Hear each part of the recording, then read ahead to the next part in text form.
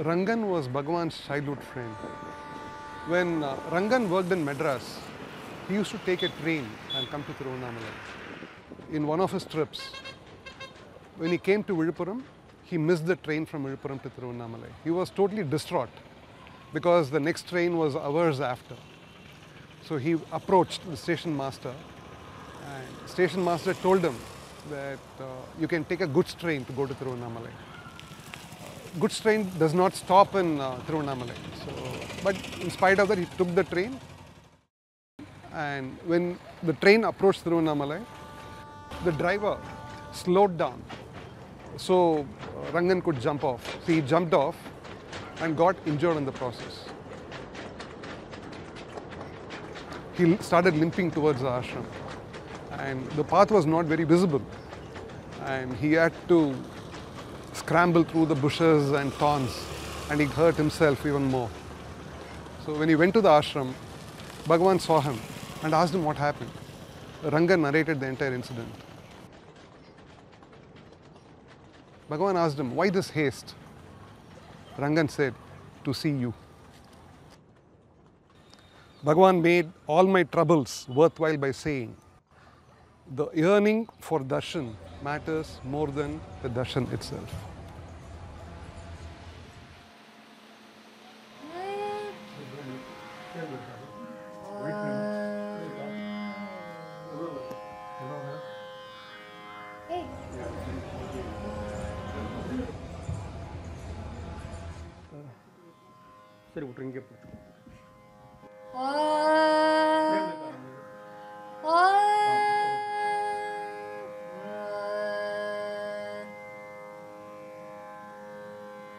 கண்ணாகி கண்ணில் கருமணியாய் அம்மணியில் கண்ணாகி கண்ணில் கருமணியாய் அம்மணியில் பண்ணாத பாவையாய் ஆவையதன் நாட்டமுமாய் கண்ணாகி கண்ணில் கருமணியாய் அம்மணியில் பண்ணாத பாவையாய் பாவையதன் நாட்டமுமாய் விண்ணாகி விண்மணியாய் இத்தனைக்கும் வேறாகும் விண்ணாகி விண்மணியாய் இத்தனைக்கும் வேறாகும் கண்ணாய ரமணனோடு கண்ணோக்கமாடாமோ விண்ணாகி விண்மணியாய் இத்தனைக்கும் வேறாகும் கண்ணாய ரமணனோடு The common refrain is that, he found me. And how did he find me? In a bookshop or in a friend's house or somewhere. And just that eyes, just kept drawing me till my mind got stilled. And then they start reading, and then they say, no, we need to, enrich this presence, and then they come to Arunachala, and then they become like the prey in the tiger's mouth.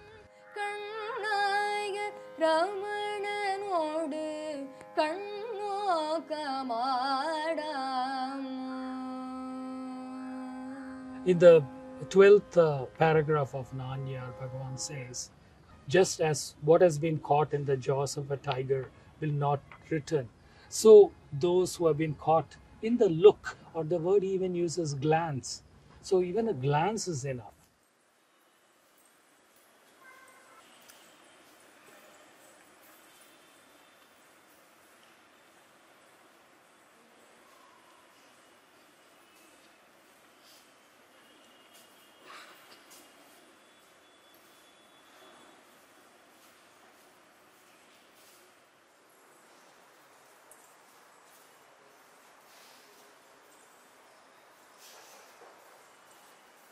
In the Ramana Gita also, very often Muni makes a reference to this glance of Bhagavan. In this, Muni says, Abhishitcha katakshena mamidam vakyam abravit. Abhishitcha katakshena. The word he has used is, Muni has used is, he did abhisheka for me with his glance. That word abhisheka speaks so much because it shows that it is cool, because it's like water pouring on you, and it is cleansing. You do abhisheka normally to the idol, right? So it shows also the reverence which Bhagavan has for all beings. That because of the oneness, because he sees only the self. So in that glance, there is no looking down, looking at another. And that's why the glance is so beautiful.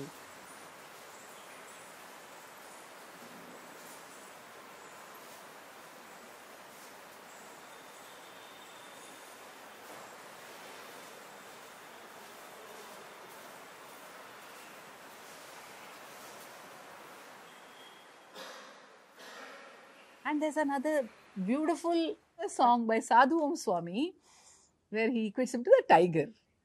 Enna seidado Ramana un parvai. So what did your glance do to me? He says, Edum meedi indri ennai vizhingiye. Your glance has swallowed me completely. There is nothing remaining. And then he says, Pasu pondra parvai. He says, your glance is like that of a cow, very gentle. Okay, so gentle, so mild. Paramatma vengai. But actually it's the divine tiger.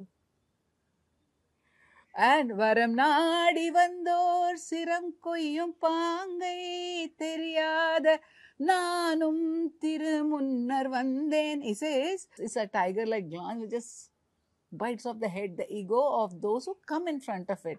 Varam nadi vandor, you may come seeking the fulfillment of any desire, but that is going to finish you off, that glance. Without knowing it, I too came. I too came in front of you. Sindai meedu paindai jeevanai kaviye. You just pounced on my thinking and you finished off my life altogether.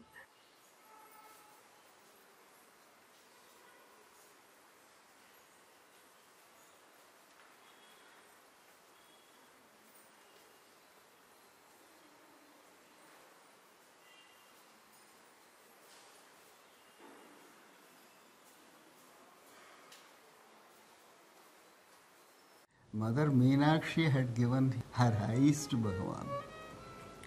Because Bhagavan, as a boy after self-realization, 15, 16, he went straight to Mother Meenakshi's shrine. For hours he used to be looking at Mother Meenakshi, and all the time tears would be flowing. Later when he was questioned by Brenton and others, he said, I was not emotional. I was not praying to Meenakshi, but Meenakshi's look made something. Like that, Bhagavan's look was Mother Meenakshi Amma's prasad for him. It's a silent look, powerful look. Bhagavan was asked also, what is the significance of Meenakshi? Meenakshi, fish look. There are three types of spiritual initiations in Vedanta: by touch, by look, and by thinking. The fish will deliver hundreds of eggs, small eggs, unseeable eggs, and then from a distance it will be looking at the eggs and they hatch. This is the Meenakshi. These fish. That's why even in our kavyas, the heroine explained she had eyes like a fish, which is always given. It is not just the shape of the eyes, people mistake it. The look, with that one look, they can transform the lover's heart.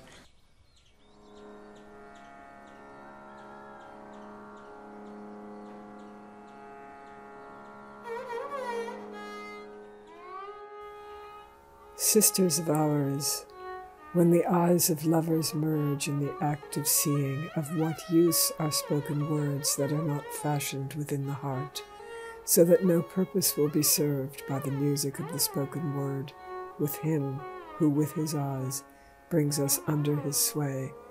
With Venkata Ramana, let us play Kanokam.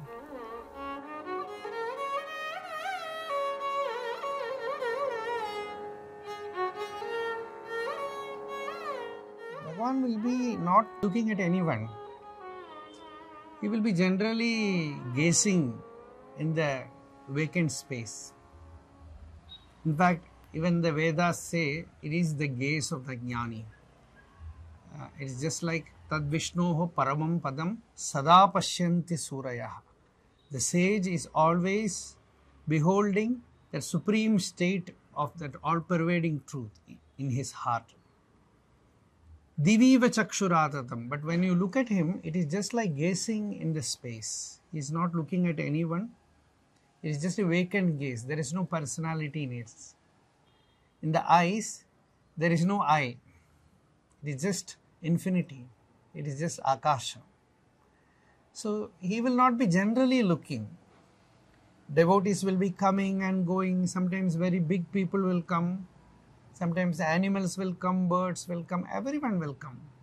But he will be just, as another great Mahatma told, Prashanta Gambhira Nija Swabha. It's just that grandeur, that Gambhirya. So he will not move. But sometimes the magic will happen. Some ripe soul will enter Bhagavan's presence. Then you will find this miracle. Kannodu kankaachi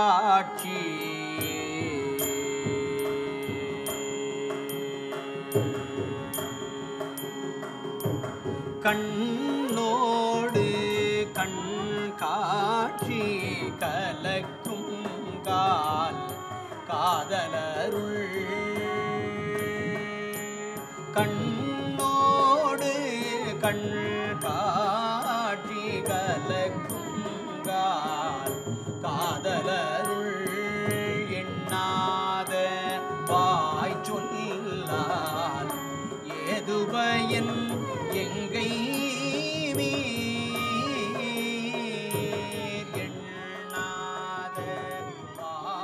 There's something about the eyeball to eyeball contact. Okay, there's some power that appears to be coming from one eye into another eye, but I would regard it more as completing a circuit. Bhagavan always said, I'm not this form you see on the sofa in front of me, I am the unmanifest self inside you. So I think when he decides, or when his eyes alight on your eyes, then somehow he is activating his own self inside you and causing you to become quiet, to become still. But because you naturally see the world the wrong way, you see him as something different, separate on his sofa, and you see him looking at you, giving you an intense look. And then as a result of that look, you have an intense experience. You attribute the experience to something moving eyeball to eyeball in a physical realm.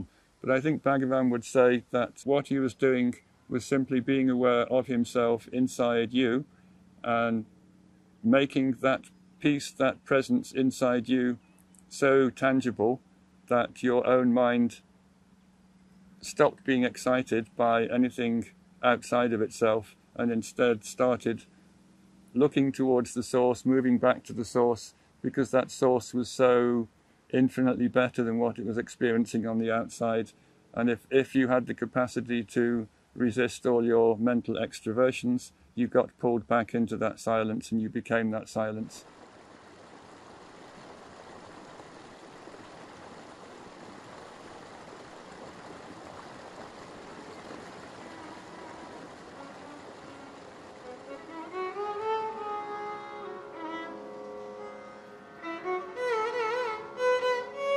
Arunachala is Dakshinamurthy, says Bhagavan. Bhagavan Ramana is Dakshinamurthy, says everybody. He is the preceptor who teaches through silence. The Jnana Shloka itself says, he who gives discourses through silence, Mauna Vyakhya.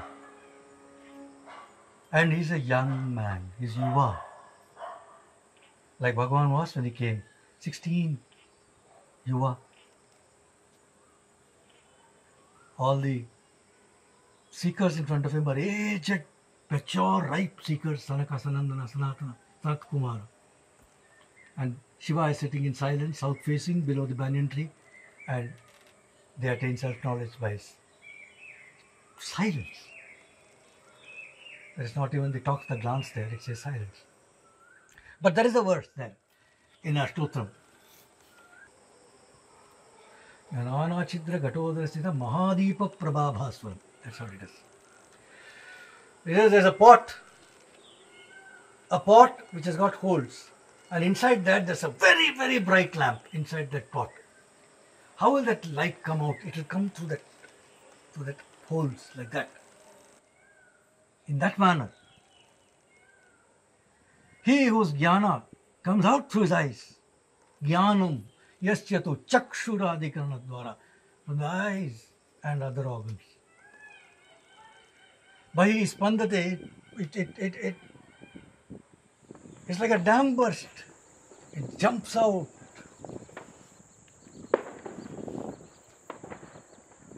And says, Janami. It's saying that I know, I'm aware. Awareness is pure consciousness. That consciousness is coming to the eyes. And that is reflected in all consciousness everywhere. To that Dakshinamurthy, I offer my prostrations.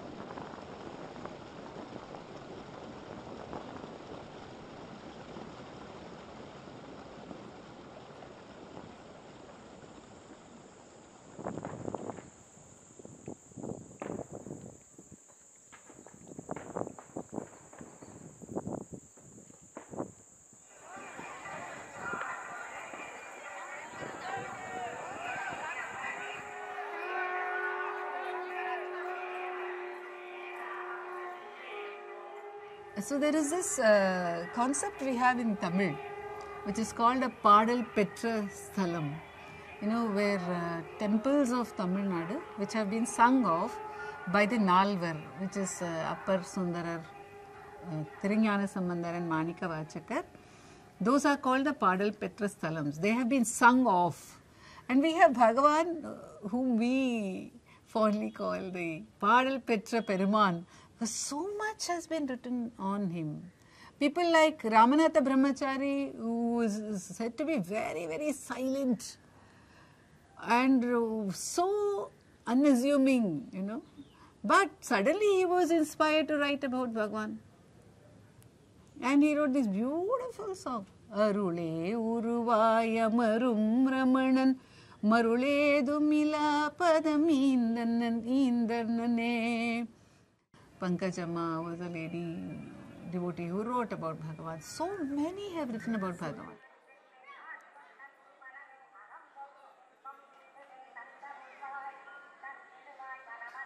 Another old woman, she was so old, she was bent in double. We don't have a name for her, but she would go round and round Bhagavan. Even those days she would do pradakshina of Bhagavan. And at a point she would come very close to Bhagavan and start singing songs on Bhagavan, which was completely extempore from her heart, filled with love and devotion. It had no great literary effect to it. There could have been grammatical errors, or there could be mismatch in rhyme and rhythm, but it was poetry full of love and devotion that poured from her heart. And in fact, Bhagavan himself at one point smiled and said that her poetry or her outpourings were better than that of her sons, who was himself a scholarly poet. What is interesting is that right from when he was 16 years old, he seemed to have an innate knowledge of how to transmit. That's a bold claim, and it's only based on one story that we've got from Krishnamurti Iyer, I think. Apparently he was sitting in meditation and one of his friends said, "What are you doing?" He said, "I'm just sitting in meditation." And he said, "Can you show me how to do it?" And Bhagavan said, "Yes, sit down there, cross your legs." And he took a pencil out and put the blunt end of the pencil in the spot between the eyebrows, and apparently naturally, spontaneously transmitted so much energy that the boy totally freaked out and panicked. So this is 16, before he's even left Madurai to come to Tiruvannamalai, that there was an innate knowledge that there was power in him, and that under certain circumstances and via certain techniques, there was a possibility of putting this power into other people and giving them experiences.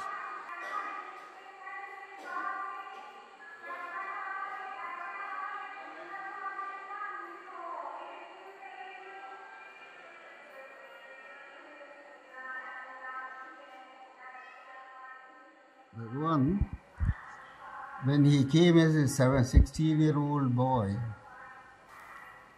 when he had no food, anything in the Patala Linga, a dancing girl, she was giving him even in the mouth. And sometimes Bhagavan was in high state, she will put the food into the mouth and close the mouth. Sometimes it will be swallowed. So next day when she comes, it will be there. So she will with her hand clear it off from the mouth, wash it by putting water. These are all beautiful, not stories happening. And then again she will put and request, because Bhagavan is in Samadhi. Request, please swallow it.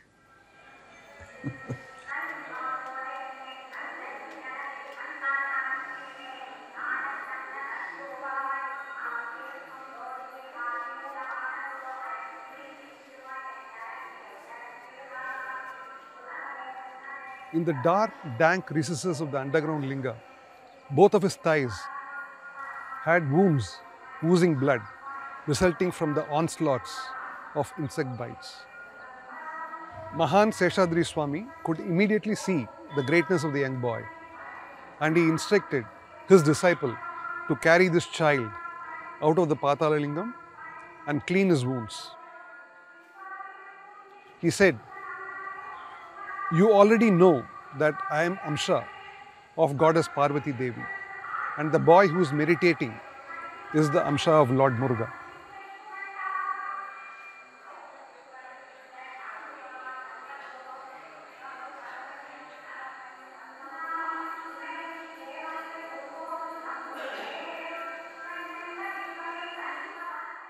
Akhilandamma, we find her saying that, he was so emaciated when she saw him in the temple, and she wanted to catch his glance. But he had his eyes closed then.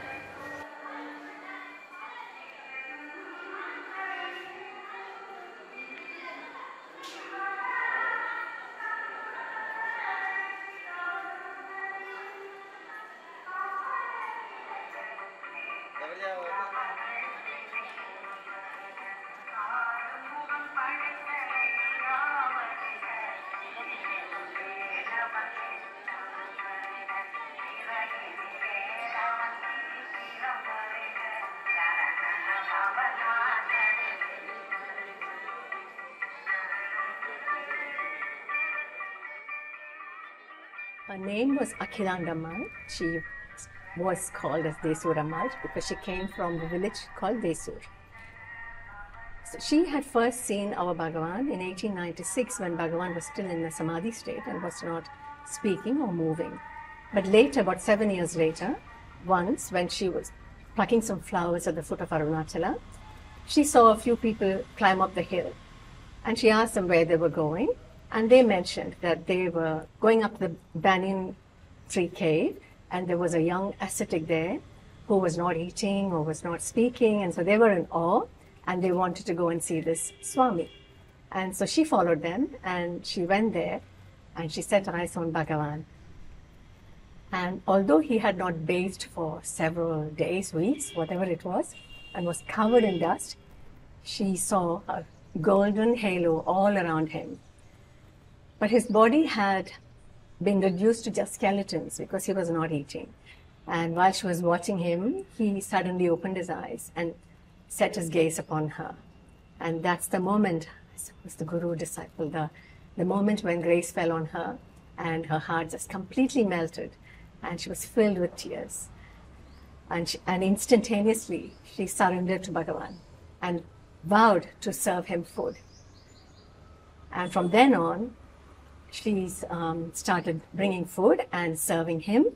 Since Bhagavan never ate alone, when he had people around him, he always shared whatever he got. So she's brought enough food for all of them.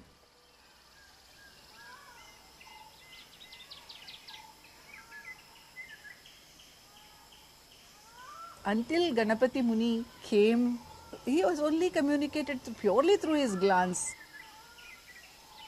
But Ganapati Muni also had seen him earlier, but when in that momentous meeting, so 18th November, it was 1907, and Muni came and he was a great tapasvi with a following, but he had this angst within him that he had not reached the ultimate experience. And suddenly he remembered the one who was called Ramanasramam on the hill, and he says he ran up to him, though it was the midday burning hot sun of Arunachala, who is, as it is, the Agni Lingam, the hill of fire. But he went up and he surrendered to him, and then he held his feet, and he says he bathed his feet with his tears, and he told him of his situation, that whatever needs to be read, whatever needs to be practiced in earnest, whatever needs to be understood, it has all been done. But still he had to get the Guru Diksha and the Guru Kataksha. And from that moment onward, even then when Muni talks about that episode, he says that Bhagavan looked at him. First he looked at him for some time, and after that, yes, he says, yeah. For a full 15 minutes. He just looked at him. And after that, he spoke. And that is the first time where it is publicly recorded that Bhagavan spoke and gave Upadesha. And Muni could immediately intuit that this is not an ordinary sage and that the world needs to know him as Bhagavan. Because the name Ramana has a great spiritual significance. We find in Adhyatma Ramayana, Vashishta, while naming Rama, he says, because he is Ramana, I am naming him Rama. Ramana means one in whom everyone revels, the self in whom everyone revels. And he immediately wrote, that very day, he wrote to all his disciples, saying, I have found my Guru, and he is not an ordinary Swami. I have christened him as Bhagavan Ramana Maharshi. You should call him this, and may the whole world know him as such.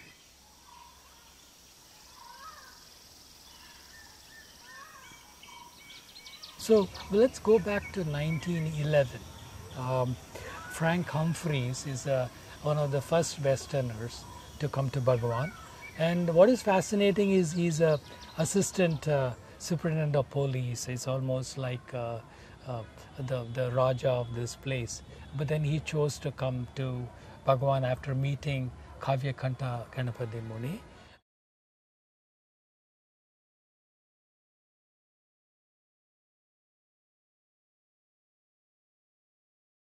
And Kavyakanta specifically tells him to look at the Maharshi in his eyes and not to turn his gaze anywhere. For half an hour I looked at him in the eyes, which never changed their expression of deep contemplation. And I began to realize somewhat that the body is a temple of the Holy Ghost. I could only feel his body was not the man. It was the instrument of God, merely a sitting, motionless corpse from which God was radiating terrifically.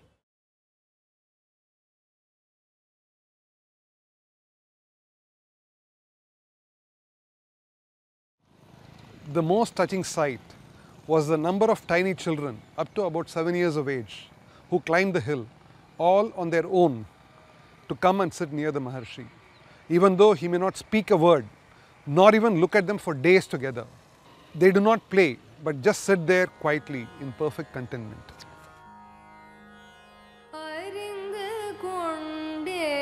Ramana Unayan Arigave Mudigadim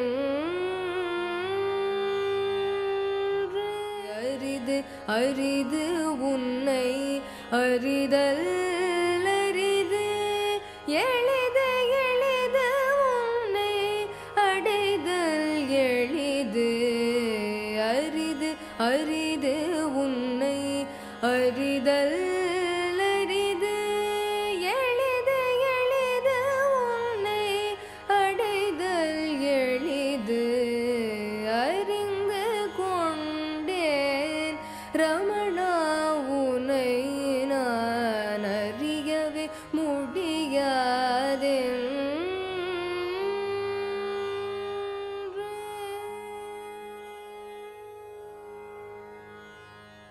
When I was collecting information on Mastan to write a chapter for The Power of the Presence, I cast my net quite widely, and V. Ganeshan sent me a very interesting letter back. But he said that Viswanatha Swami had said that Bhagavan had told him, that's Bhagavan telling Viswanatha Swami, that Mastan Swami was the most advanced devotee he had ever encountered on the day of their first visit. So this is a category of people of how close they were to the realization on the day of their first visit, and he put Mastan as number one. Mastan was a Muslim weaver from a town called Desor, which is about 40 kilometers from here. So he was friends with Akalandama, who was a lady, a child widow, who used to come to Tiruvannamalai and provide provisions for Bhagavan and the devotees at Virupaksha cave. They would walk from Desor to Tiruvannamalai, which was 40 kilometers each way. And Akalandama would have a bundle of food on her head which contained enough food to feed everyone at Virupaksha cave for 3 days. She obviously had a lot of devotion towards Bhagavan. She told Mastan how great Bhagavan was, and Mastan was interested. So they set off, they walked the 40 kilometers to Tiruvannamalai,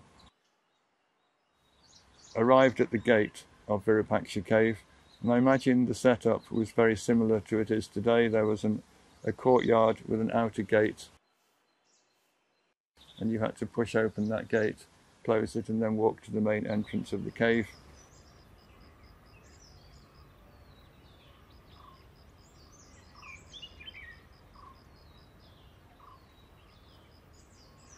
Mastan Swami was a devout Muslim, and this is how he describes the first darshan of Bhagavan.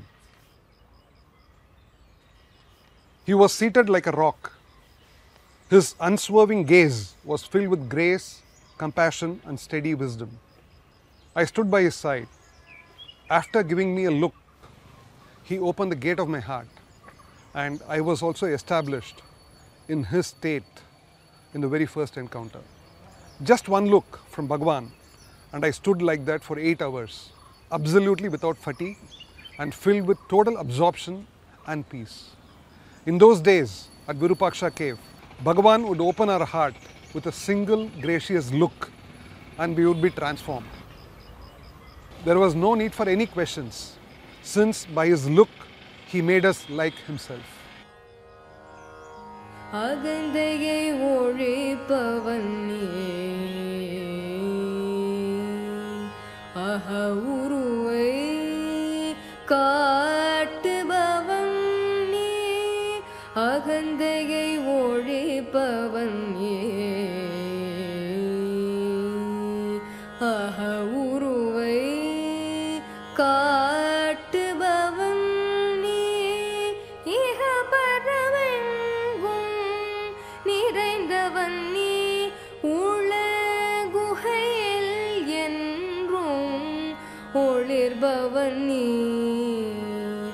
இஹ பரவெங்கும்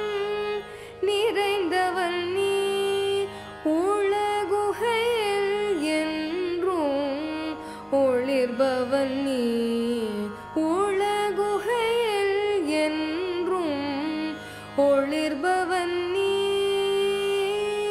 அறிந்து கொண்டேன் ரமணா உனை நான் அறியவே முடியாதென்று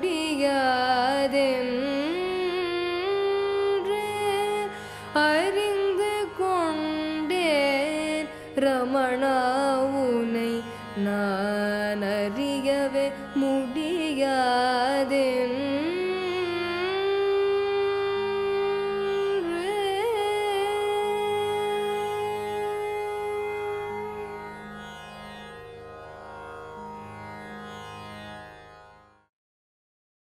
Bhagavan is often likened to Dakshinamurthy, and that's the mode of transmission he preferred, obviously. I don't think he ever considered himself as anything. He had zero identification with any particular god.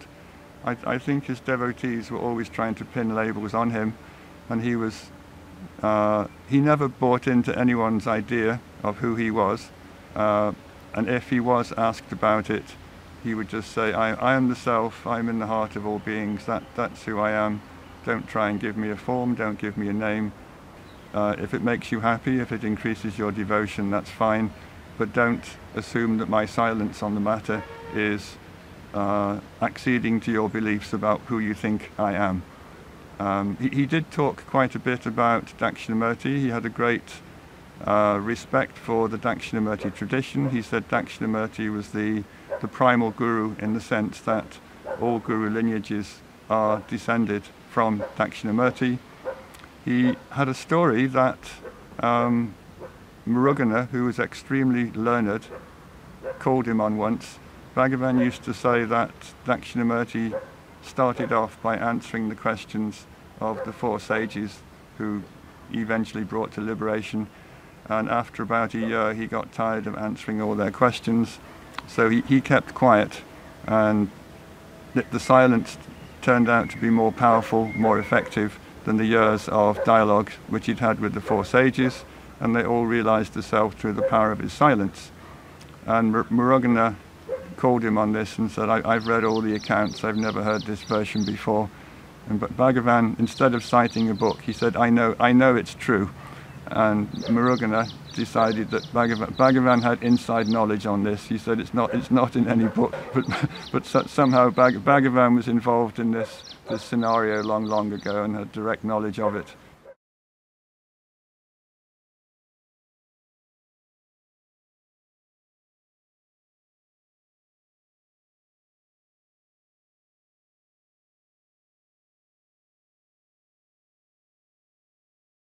And we know Bhagavan's silence, it could bring peace, solace to HMR. When she came and wept, she had lost her husband and all her children within a span of 1 year. And she was inconsolable, and she came to Bhagavan and she was weeping, and he just looked at her. And he was silent, but he just looked at her, and all her pain dissolved. She was the first one who took a vow to feed Bhagavan every day. Like her, there was also Mudalayar Party. When she became blind, some of them asked her, "Hey, Party, உனக்கு தான் கண்ணும் தெரியாது மண்ணும் தெரியாது எதுக்கு நீ ஹாலுக்கு வந்து தினம் வரணுன்ற? You do not know you have lost eyesight. You want to come to the hall and then see Bhagavan. Why do you daily insist and give us trouble?" He said, "Hey, how does it matter whether I am able to see or not? Bhagavan will look at me." That is the darshan. Our great Rishi Marga's secret is in two words: darshan and sravana. Sravana is not hearing, transforming.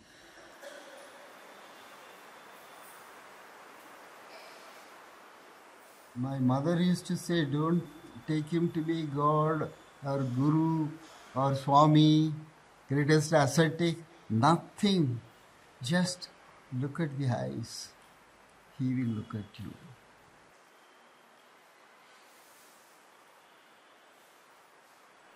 that linga should look at you. This is the secret of darshan. It is explained. Why do you look at a mirror? Because you can see yourself. That's why you go to the mirror. Actively it can. Every time the deity, the Maharshis have invented that. They should look at you.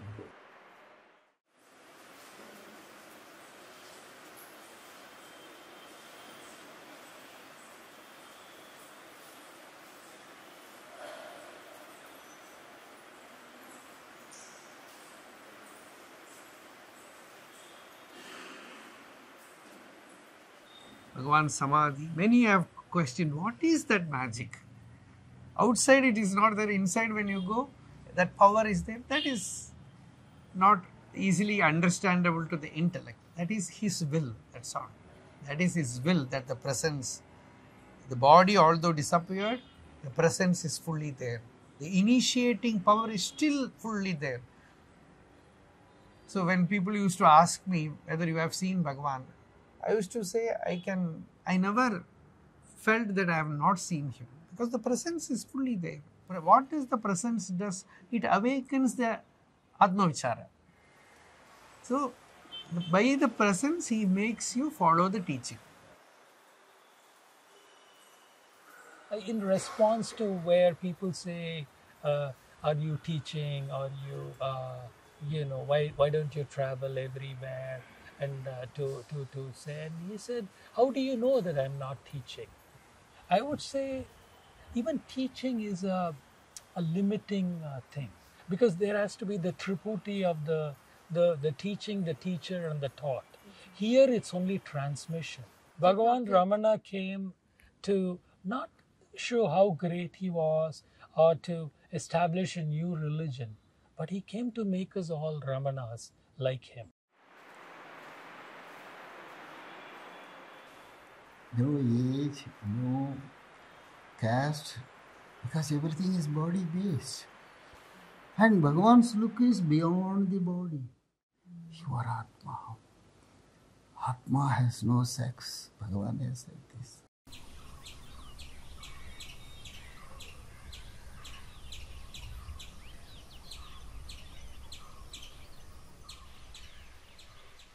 When people were objecting to Bhagavan's mother, Samadhi being a Jnani Samadhi.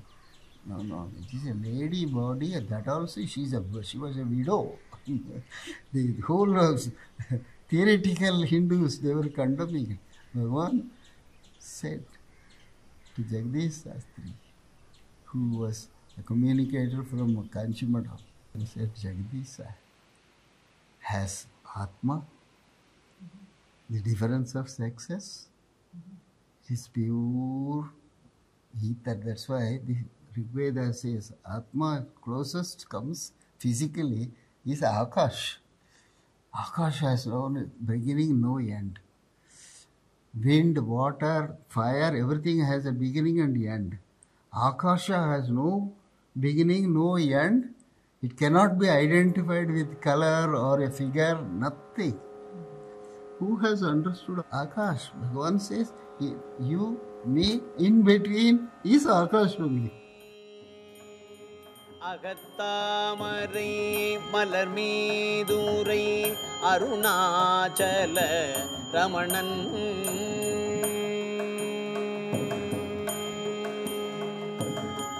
Agattamarai malarmeedurai Arunachala Ramanan Nagaithan Muruganar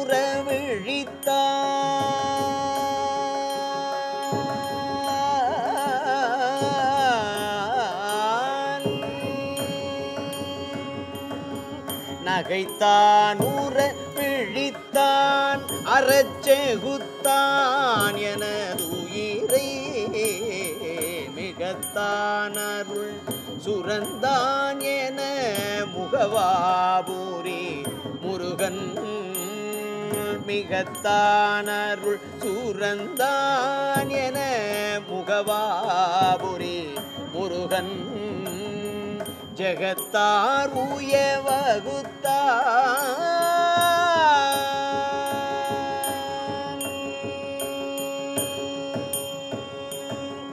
ஜகத்தார் உய்ய பகுத்தான் முறை திருவாசக நிகரே ஜகத்தார் உய்ய பகுத்தான்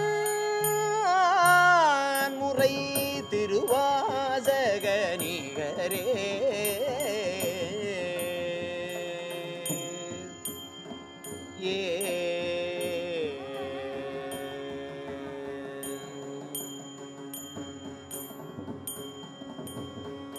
One day, Vishwanatha Swami, another great devotee of Bhagavan, he wrote a line, Muhavapuri Murugan. So Ramanathapuram is the place where Muruganar was born. So he just called him Muhavapuri Murugan. Then Bhagavan said, why don't you write a poem? Then he wrote, Ahattamarai Malarmeedurai Arunachala Ramanan. Bhagavan himself completed the song.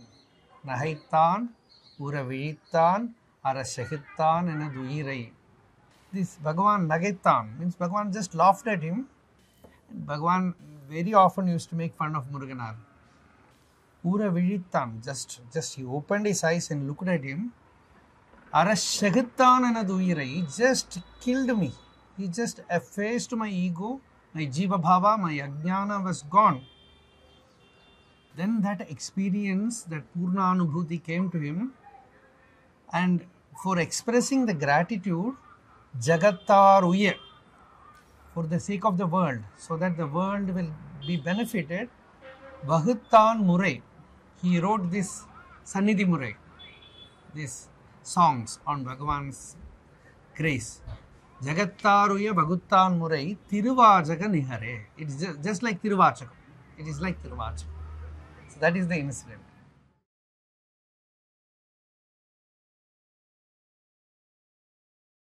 Muruganar was a Gandhian activist. He was also a very good Tamil literary scholar. He had a great hunger for a guru who would show him the self. He wanted to be a devotee in the same way that Manikavachika was a devotee of Shiva 1,000 years ago. Manikavachika was a great Tamil poet who took Shiva as his guru, who gained liberation through Shiva's grace, and who was then commissioned and ordered by Shiva to travel around Tamil Nadu singing songs of praise to all the people of the Tamil regions. So somehow Muruganar had decided that's what he wanted for himself. He wanted this godlike guru who would grant him liberation, but who would also be his muse. His poetry covers the teachings of Bhagavan from end to end, and right from the first verse that he penned about Bhagavan Ramana Maharshi, which was very said, Shiva from Kailash has come. Like he came to listen to the songs of Manikavasagar in Perundurai. You, O Lord Ramana Deshika, you have come to listen to the songs of this. He started like that when he came and met Bhagavan. He came with an offering of songs. He has written more than 30,000 verses around the life and teachings of Bhagavan.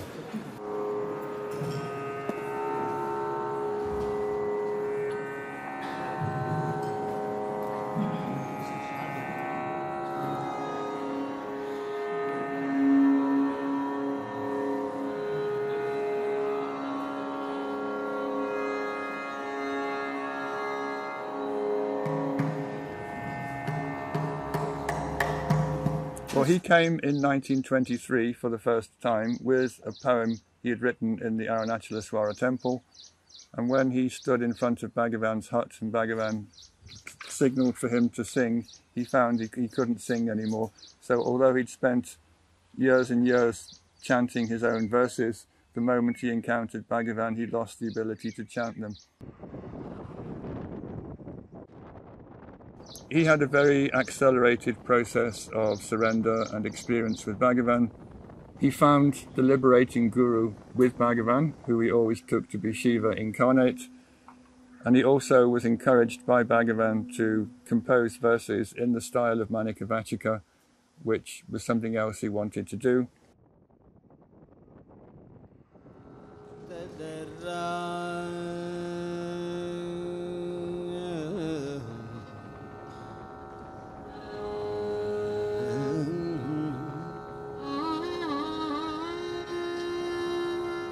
பின்னாளும்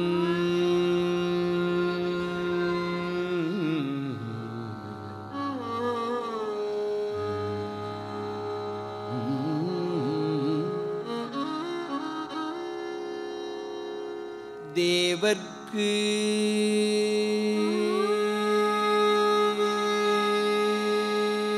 மேலாய வேதியனை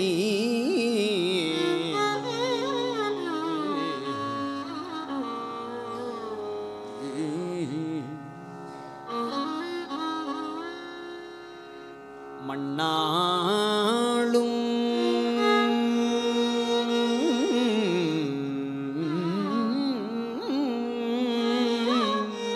மன்னவர்க்கு மாண்பாகி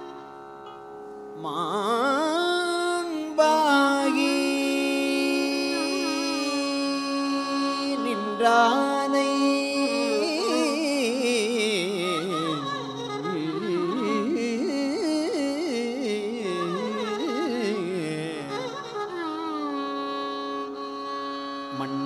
மண்ணாளும் மன்னவர்க்கு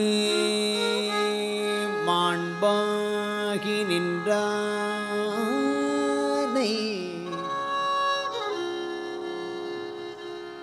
தன்னாறு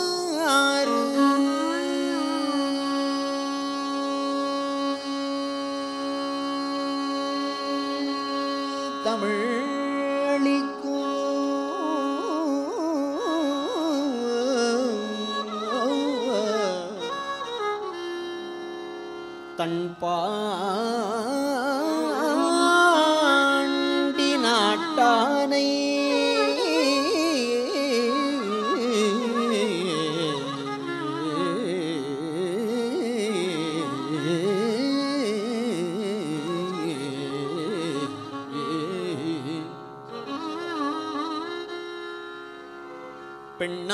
பெண்ணாளும் பாகனை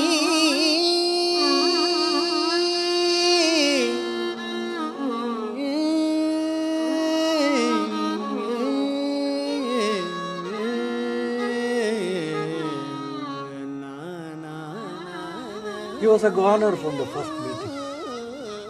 He says he would see a bright effulgence.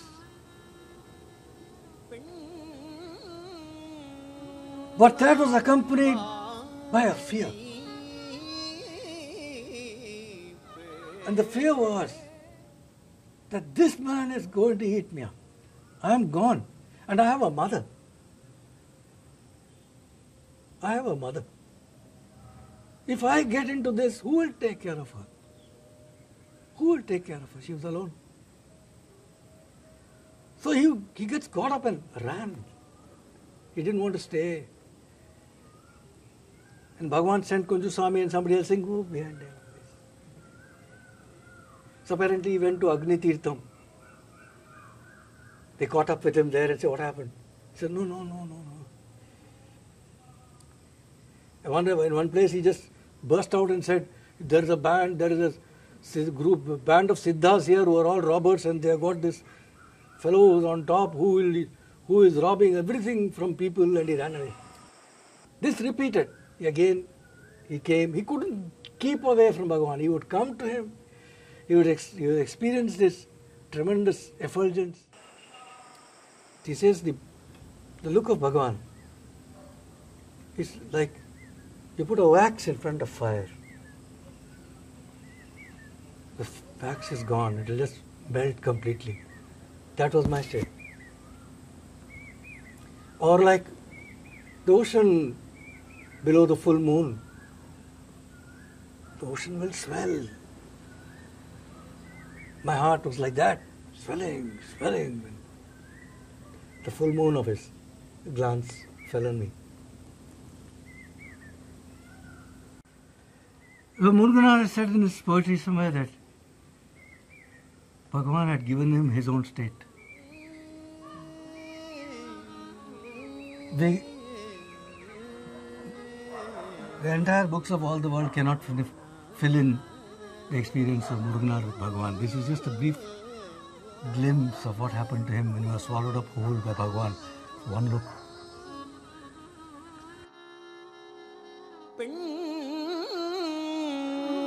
நாளும் பாகனை பேணு பெருங்குறையில் கண்ணார் கடல் காட்டி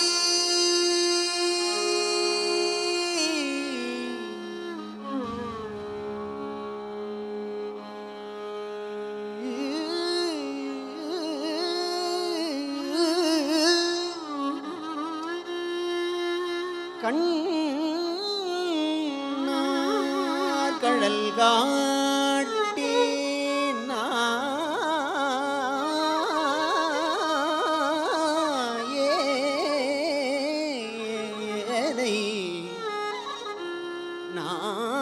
நாயேனை கண்ணார் கடல் காட்டி நாயேனை ஆட்கொண்ட அண்ணாமலையானை நாயேனை ஆட்கொண்ட அண்ணாமலையானை பாடுதுங்கான் அம்மானாய் நாயேனை ஆட்கொண்ட அண்ணாமலையானை பாடுதுங்கான்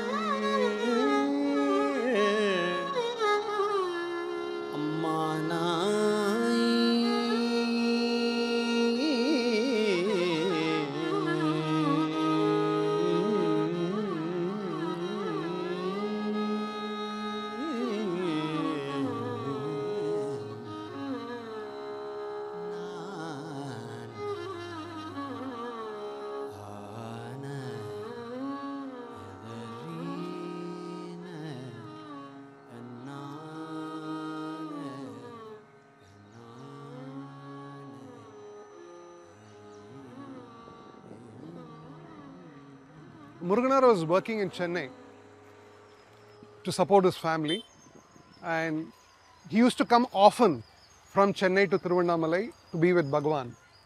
And it was always very, very difficult for him to return from Bhagavan to Chennai.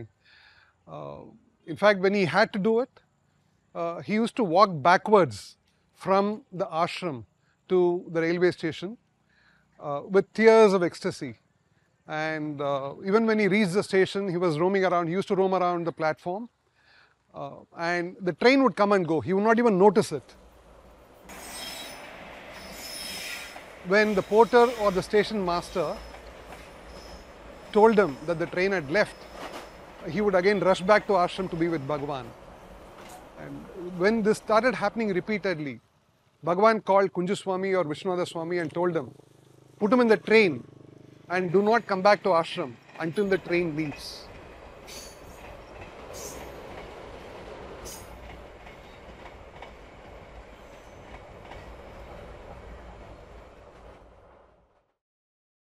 Muruganar is always a bit vague about exactly when this happened with Bhagavan, this final moment.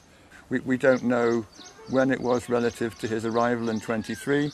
I'm guessing probably within a year, maybe 18 months. It's something that happened relatively quickly. The best we can say is that it probably happened in Palakottu. That was the area adjacent to Ramanasramam where all the sadhus used to live in the 20s, 30s, 40s. And in those days, Bhagavan would help with all the ashram chores. And he suggested to Muruganar quite early in their association that they go to Palakottu, which was still quite heavily forested, to collect leaves, which they would dry out and later convert into leaf plates for the people in the ashram to eat off. It was just an excuse. I don't think any leaf collecting ever got done. Bhagavan sat him down in a quiet corner of Palakottu, looked at him, and somehow in that moment, in that exchange, Muruganar gains the full experience of the self. And some person wanted to do interview with Muruganar Swami. He asked Swami, what sadhana you did? And Muruganar said, sadhana? Bhagavan did not give me time even to close my eyes. Before that, the thing is over. So he just looked at me. The experience, the anubhava was transmitted.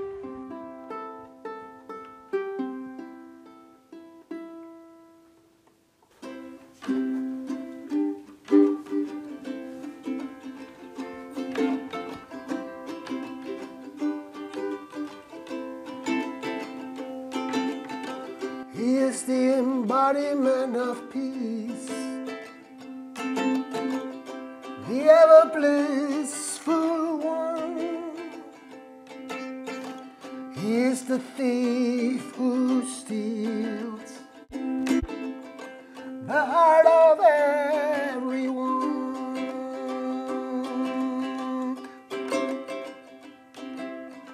remaining as the magnet of pure grace. He swallowed me through the endless peace, through the shining cleanse. The supreme will be attained.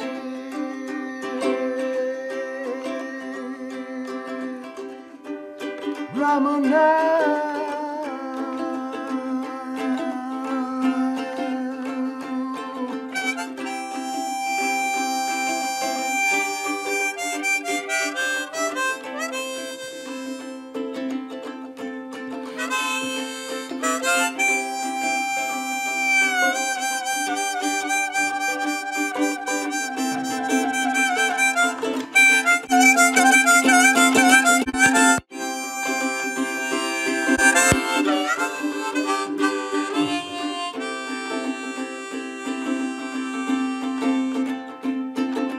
Arunachala Shiva, Arunachala Shiva, Arunachala Shiva, Arunachala, Arunachala Shiva, Arunachala Shiva, Arunachala Shiva, Arunachala Bhagavan.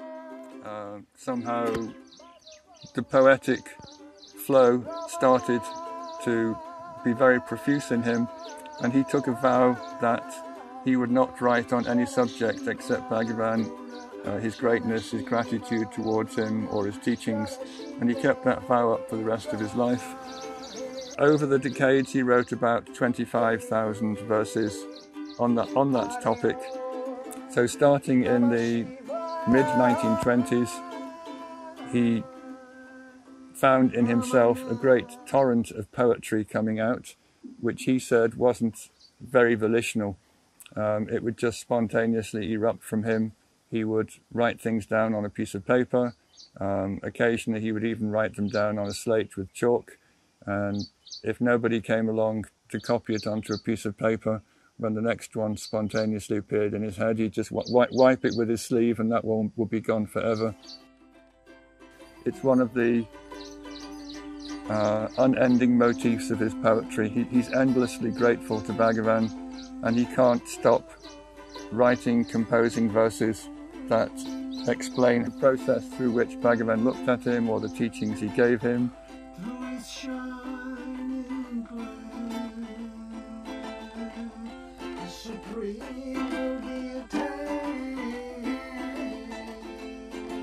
So this particular section is called The Liberating Gaze of My Lord. My Lord not only pushed me into the heart with his gaze, he also pulled me while remaining there. He who is the ambrosial ocean of Jnana swallowed me through his ambrosial Jnana-filled look, making me become the expanse of transcendental Swarupa, Jnana. I became that ambrosia itself, attaining peace in the heart of my Lord. He is the transcendental light, the embodiment of supreme compassion. He is the Ishwara, the God, who, taking pity on me, glanced at me with his unblinking gaze, enabling the Supreme to shine in my heart. He completely occupied the heart, leaving no vacant space, bestowing on me the life of grace. The Guru, who abides as consciousness the Supreme, bestowed his grace through his glance, penetrating my heart and transforming me into consciousness. Freed from the rising of the ego, the imaginary delusion, I became united with him as the one and only Swarupa.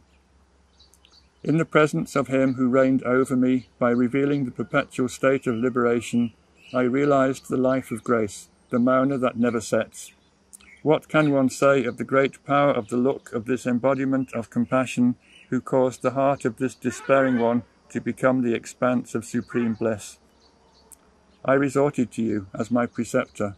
Lord, bestowing your glance, you granted your true knowledge to this ignorant person who was wedded to the false, enabling me to obtain the ultimate goal in my heart and be redeemed. From now on, what could I possibly need? He, the embodiment of peace, is the ever blissful one. He is the thief who steals the hearts of devotees, remaining as the magnet of pure grace. He swallowed me through the powerful manifestation of peace. Through his mere glance, the Supreme will be attained. Lots more, thousands more if you want some more. He's the embodiment of peace, the ever blissful one. He's the thief who steals the heart of everyone.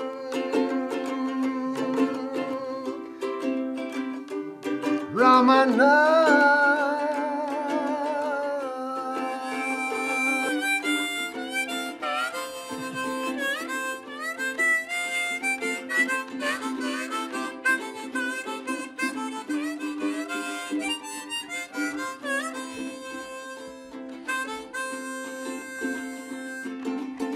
Arunachala Shiva, Arunachala Shiva, Arunachala Shiva, Arunachala Bhagavan, Bhagavan, Ramana,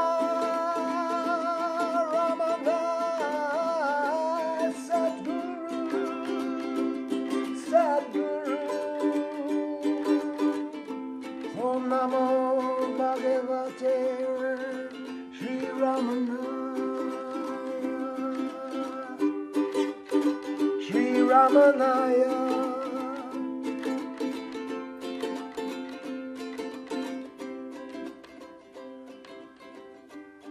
Arunachala. There is another incident also. In the kitchen, Bhagavan is to cut vegetables.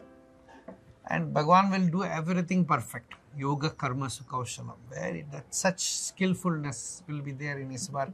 So Muruganar also joined because he wanted to be with Bhagavan. So he should do some work.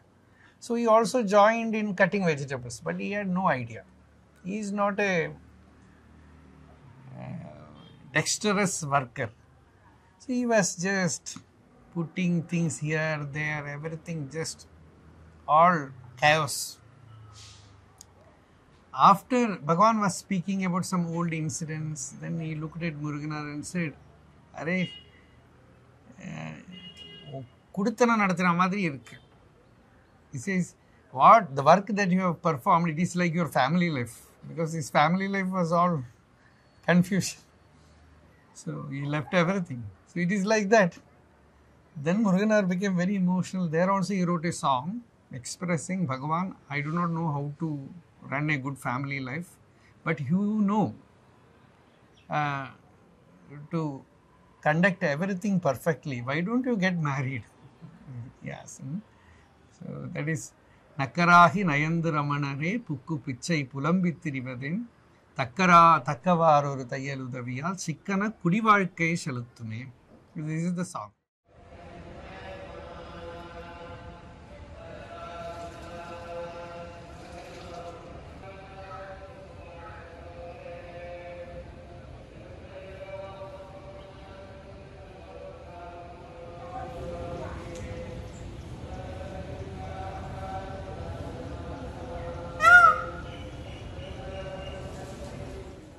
In early 1923, it was the first year that Ramanasramam had been founded. It was only a small coconut leaf hut at the base of the hill, built around his mother's samadhi. Everyone assembled there, and by everyone I mean about 7 people. This is a very small establishment in those days. On Shivaratri night, on Shivaratri the tradition is you stay up all night engaging in various spiritual practices. You might do bhajans, japa, tell each other stories. So the people there had decided they were going to stay up all night in Bhagavan's presence, but they needed some kind of program, some kind of agenda to keep themselves awake all night. So someone suggested that Bhagavan start the ball rolling by telling the story of Dakshinamurthy, which they thought was very appropriate for him because he esteemed Dakshinamurthy and his methods so highly. So the request was put to Bhagavan, who didn't say a single word. Everyone was waiting for him to start telling a story or explain the significance of Dakshinamurthy. And instead of talking about it, he just went into a very, very deep silence, which everybody in that hut started to register.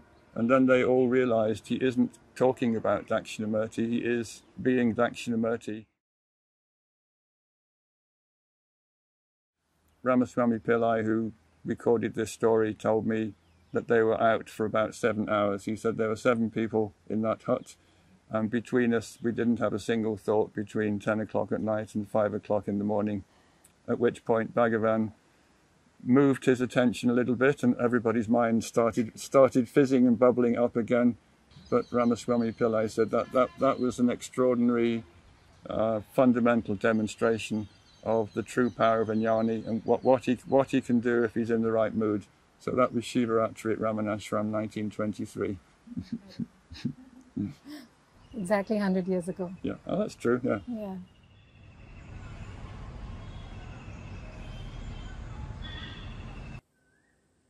A third episode that I thought I'd share with you is from a South Indian devotee called T.K. Sundaresh Iyer, who came when he was young, even when Bhagavan was in the Virupaksha cave. Great devotee.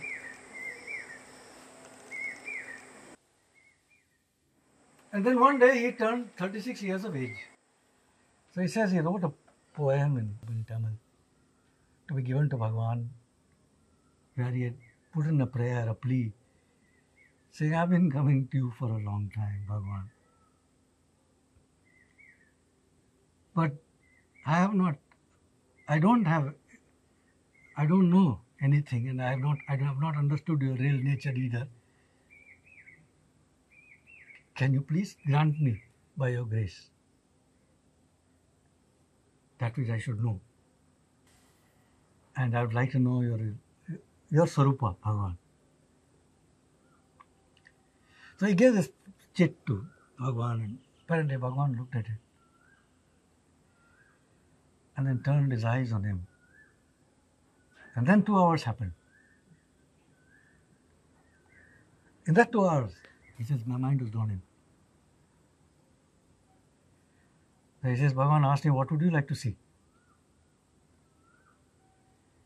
So he said, I told him, I am a devotee of Rama. If I can have a vision of Rama, my life will be fulfilled. So immediately he says he had a vision of Rama, Sita, Lakshmana and Hanuman. And indescribable. Only those who had a vision of God can probably understand. It must have been some transcendental experience which he had. And then when he came to, he realized that 2 hours had elapsed. And then people told him that Bhagavan was looking at you. His eyes were on you. Bhagavan asked him, what did you see? When he came out of it. He explained to him, I saw my Rama. Then Bhagavan said, get me that book, Dakshinamurthy Ashtotram, 108 names of Shiva as Dakshinamurthy. He flipped it and showed him the 5th last name. And the 5th last nama was Yoga Pattabhiramaya Namah. prostrations to Yoga Pattabhirama. Yoga Pattabhirama is Rama sitting like Dakshinamurthy, like that, hands in Chin Mudra, inward pose. And he's exactly the same as Dakshinamurthy. Bhagavan told you. No difference between Yoga, Rama and Dakshinamurthy. The same. And Ayodhya and Arunachala are the same.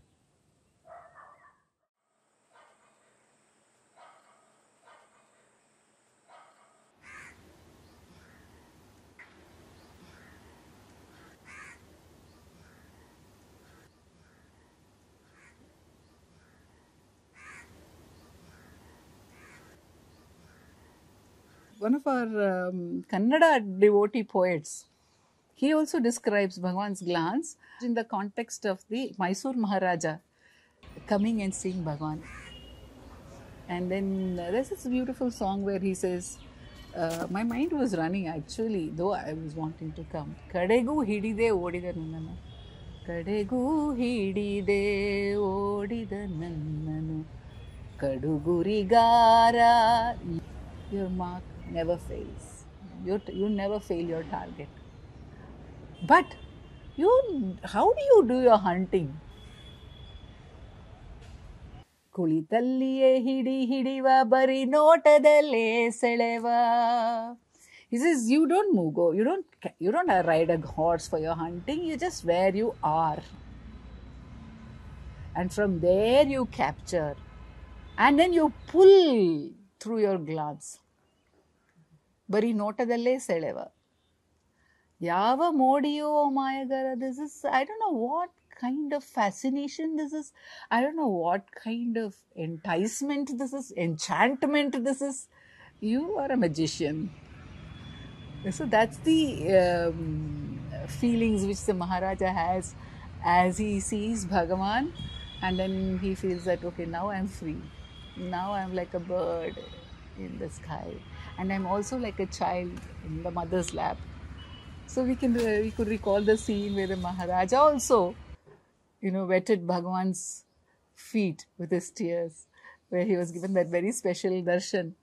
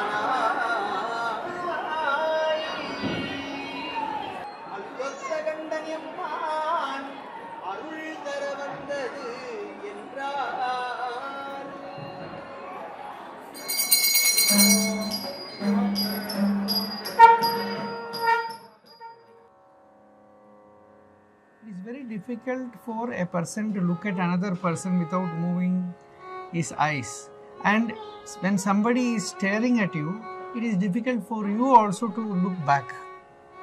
So naturally it will not happen because it is two personalities. It is very difficult. But in Bhagavan's case, Bhagavan is generally very shy.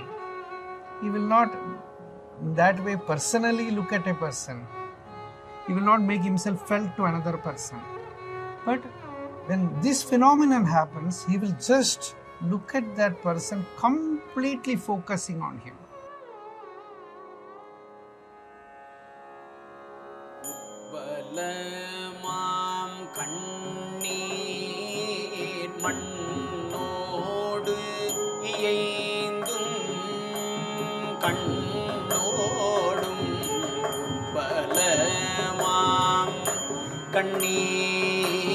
மண்ணோடு இயைந்தும் கண்ணோடும் பொற்புடைமை ஞானதரு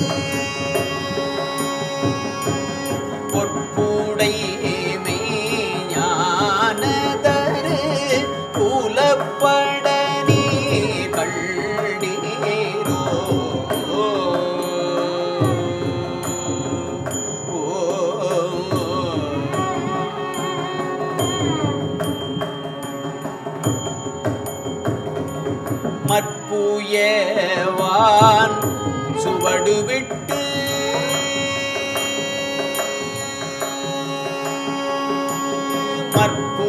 மற்புயவான் கவடு விட்டு மண்ணுயிர் மேல் கண்ணோடு மற்புயவான் கவடு விட்டு மண்ணுயிர் மேல் கண்ணோடு கற்பக வேங்கடனோடு நாம் கண்ணோக்கம் ஆடாமோ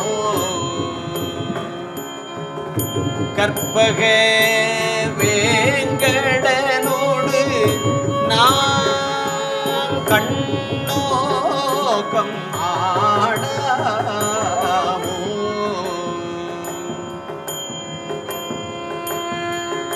கற்பக வேங்கடனோடு நாம் கண்ணோக்கம் ஆடாமோ. Otherwise, you see, Bhagavan's eyes are very ordinary. They are just the normal, not very big, or sometimes, like Swami Vivekananda, very big eyes. It was not like that. Very ordinary. But suddenly, those eyes, through those eyes, something infinite will come. And in that infinite, there will be something very deeply personal looking at you. In Ramayana, I remember when Vibhishana did Sharanagati to Rama, Valmiki says, Lochanabhyam pibanniva. Rama looked at him as if he will drink him through his eyes. கண்ணாகி அக்கண்ணில் கருமணியாய் அம்மணியில் கண்ணாகி அக்கண்ணில் கருமணியாய் அம்மணியில் பண்ணாத பாவையாய்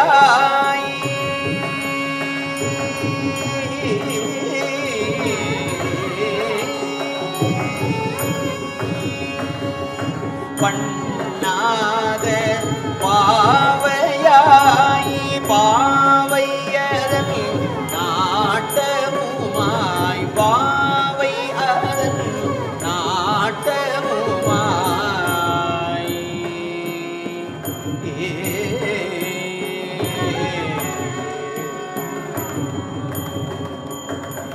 பின்னாகி பின்மணியாய் இத்தனைக்கும் வேறாகும் நாகி மணியாய் இத்தனைக்கும் வேறாகும் கண்ணாய ரமணனோடு கண்ணாய ரமணனோடு கண்ணோக்கம் ஆடாமோ கண்ணோகம் ஆடாமோ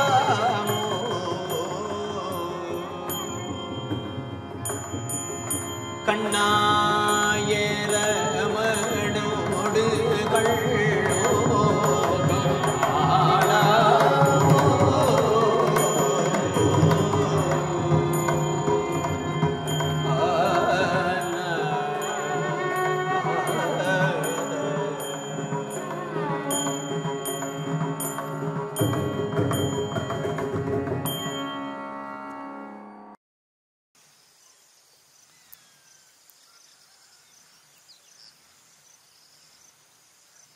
Actually, Paul Brenton, first time when Shankaracharya told Paul Brenton to go and meet Ramana Maharshi, when he came and he had prepared 37 pages of questions to put the Maharshi, and evening they have to go back to Velur. And when they entered into the Bhagavan's hall, and Brenton looked at Bhagavan, Bhagavan looked back at him. He sat and sat.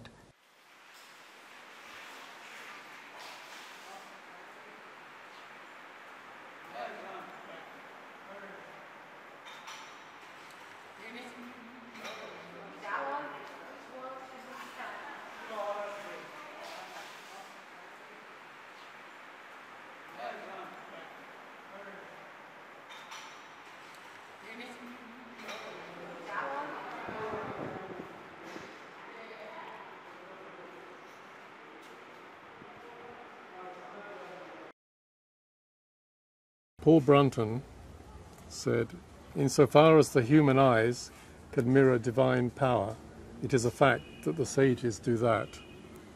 That's from A Search in Secret India, his most famous book about being here with Bhagavan. It is an ancient theory of mine that one can take the inventory of a man's soul from his eyes, but before those of the Maharshi I hesitate, puzzled and baffled. The Maharshi turns and looks down into my face. I, in turn, gaze expectantly up at him. I become aware of a mysterious change taking place with great rapidity in my heart and mind. The dislikes, misunderstandings, coldnesses, and selfishness which have marked my dealings with many of my fellows collapse into the abyss of nothingness. An untellable peace falls upon me, and I know that there is nothing further that I shall ask from life. His eyes shine with astonishing brilliance. Strange sensations begin to arise in me. Those lustrous orbs seem to be peering into the inmost recesses of my soul. In a peculiar way, I feel aware of everything he can see in my heart. His mysterious glance penetrates my thoughts, my emotions, and my desires. I am helpless before it. At first, this disconcerting gaze troubles me. I become vaguely uneasy. I feel that he has perceived pages that belong to a past that I have forgotten. Some curious intimation of future benefit forces me to endure that pitiless gaze. And so he continues to catch the feeble quality of my soul for a while, but I feel that he understands also what mind-devastating quest has impelled me to leave the common way and seek out such men as he. There comes a perceptible change in the telepathic current which plays between us, while my eyes blink frequently, but his remain without the least tremor. I become aware that he is definitely linking my own mind with his, that he is provoking my heart into that state of starry calm, which he seems to perpetually enjoy. In this extraordinary peace, I find a sense of exaltation and lightness. Time seems to stand still. My heart is released from its burden of care. In this beautiful entranced silence, when the clock stands still and the sorrows and errors of the past, like trivialities, my mind is being submerged in that of the Maharshi, and wisdom is now at its perihelion. What is this man's gaze but a thaumaturgic wand, which evokes a hidden world of unexpected splendor before my profane eyes?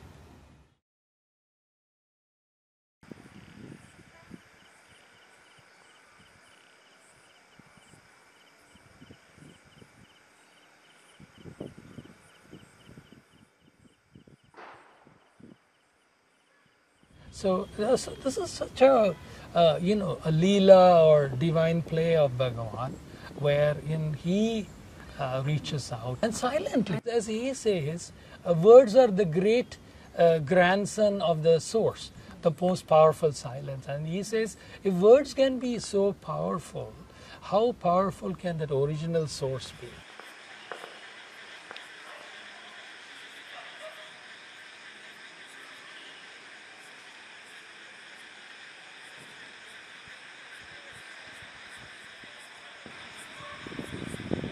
Dakshinamurthy Bhagavan says, Malaradirundal Maunamidamo Arunachala. He is asking Arunachala, if the heart is not blossoming, is it a real Maunam?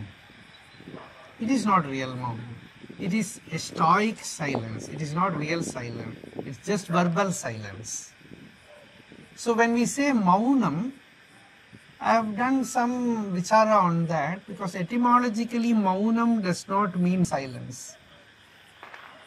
Maunam is the state of a jnani. Munehe bhavaha. It is the Maunam. So whether the jnani speaks, whether he works, whether he does anything, even in war, as Krishna tells Arjuna, even if you have to fight, then also the Maunam will not go. So the Maunam is the presence of the jnani. It is what we call as paravak.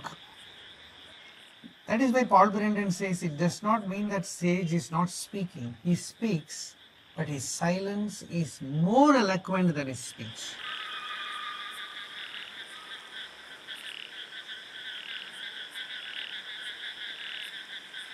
He had this analogy of the silence being like electricity in a wire.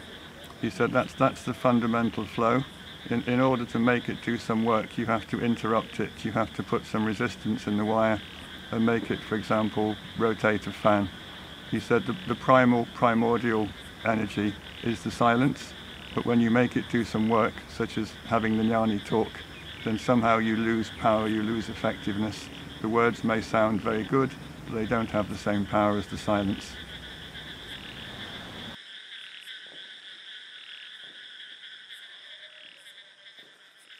I think he knew that there were some people who had the capacity to tune into the silence that he himself was experiencing, and it didn't need any long, complicated explanations, it didn't need any study, it didn't need any practice. All it needed was for you to be on the right wavelength, to have the right degree of receptivity, and then you too could somehow find yourself in the same silence that he was always in.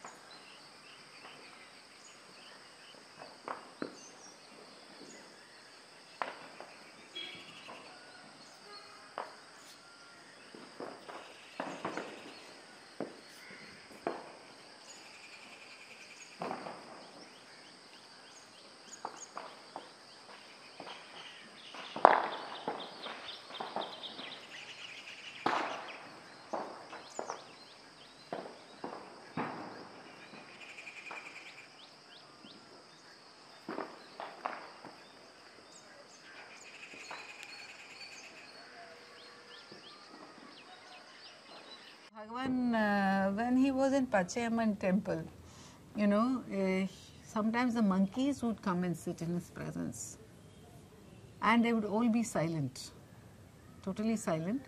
And if any monkey started moving or fidgeting, then he would speak, then Bhagavan would speak, and he would say, what kingdom is getting stolen? What king? Endha rajyam kolla pordu? So, what kingdom is getting stolen that you want to move, you want to speak, you want to fidget, you want to do something?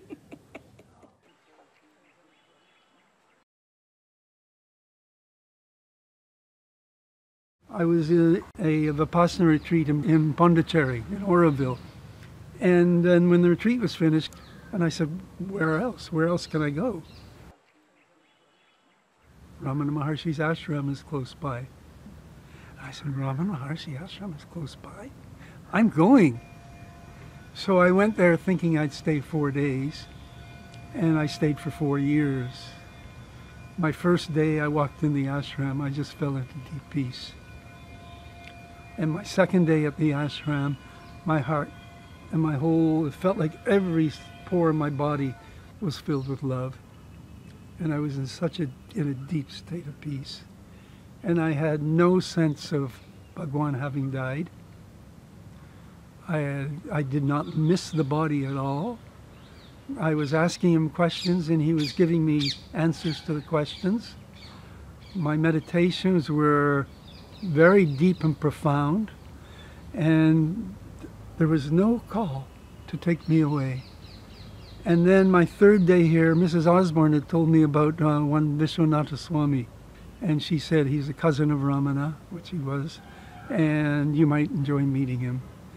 So he's at the back in the dispensary, which is no longer the dispensary. So I went up looking for him.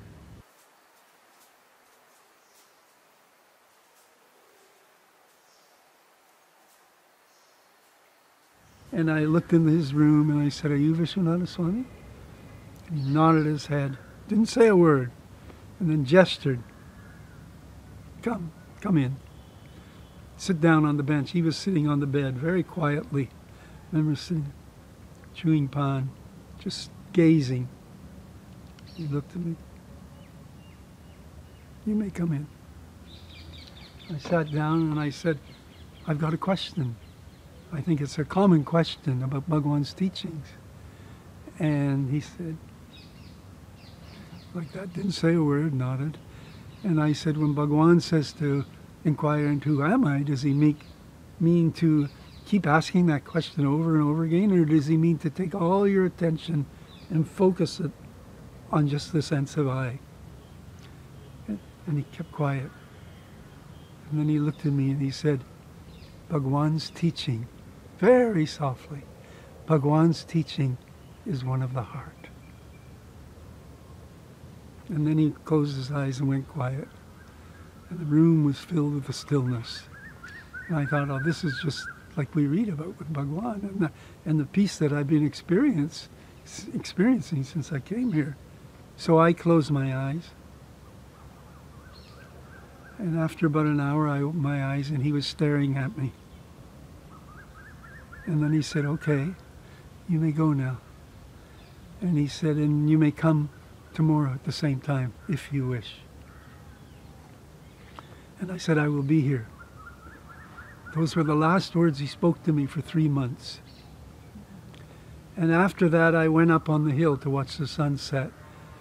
And when I was sitting there, I felt completely at peace and completely at home. And I'd been in North India for 5 years.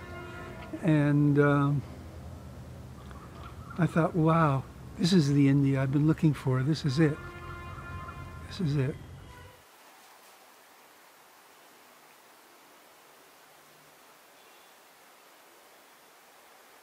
I found a place to live. There weren't many places here then. This was in February 1976.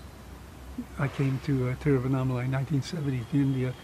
And then I started to pray to Bhagavan for guidance, for more guidance, for help. And I would fall into tears looking at his picture, being in the ashram, mostly the old hall where I was spending my time. I had never been a particularly devotional person. I was not a person who cried or prayed much or bowed down spontaneously. But sitting in that room, that's what was starting to happen. And the sense of presence of Ramana Maharshi, so powerful, so powerful. And the ashram was very quiet in those days too. Now it's a whole different thing. And so just this sense of Bhagavan never having died, just like he said, where can I go? I am here. And that is here till this very day. Bhagavan's presence is so strong. And his gaze, I look at his eyes, I look at one of these pictures, the Wellings bust, that they call the famous Wellings bust. I still look at that picture and it has the same impact on me that it did almost 50 years ago.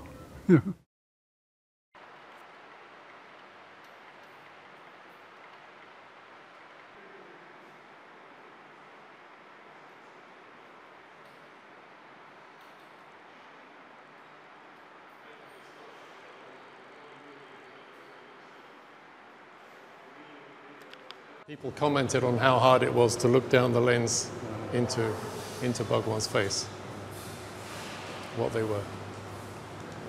It wasn't that he was thinking anything, it was just his presence that was so strong.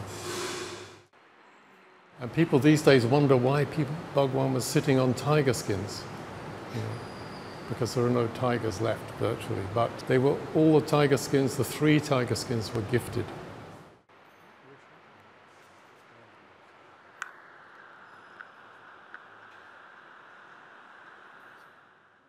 This is the Welling bust of Bhagavan, of Ramana.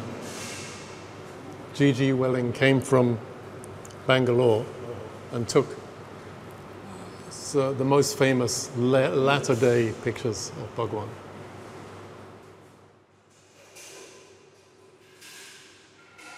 So that's where Bhagavan said, is there enough light?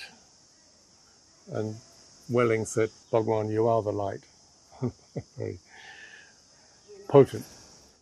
And I think that's why he was so patient with photographers. He must have known that this whole era of media was coming and that the pictures would be useful for people that weren't able to come and see him.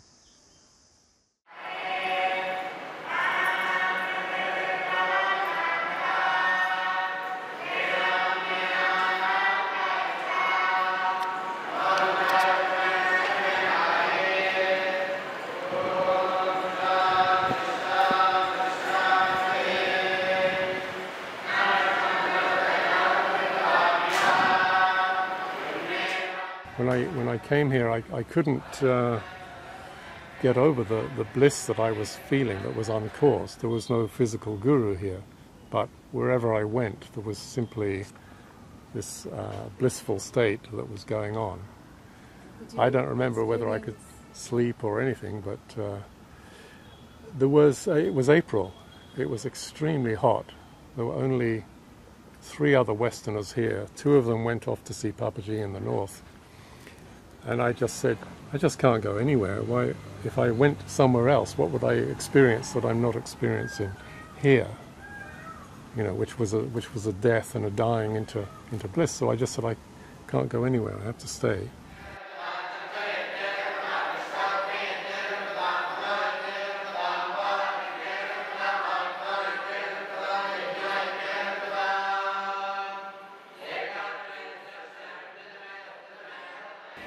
When we moved to Tanjore,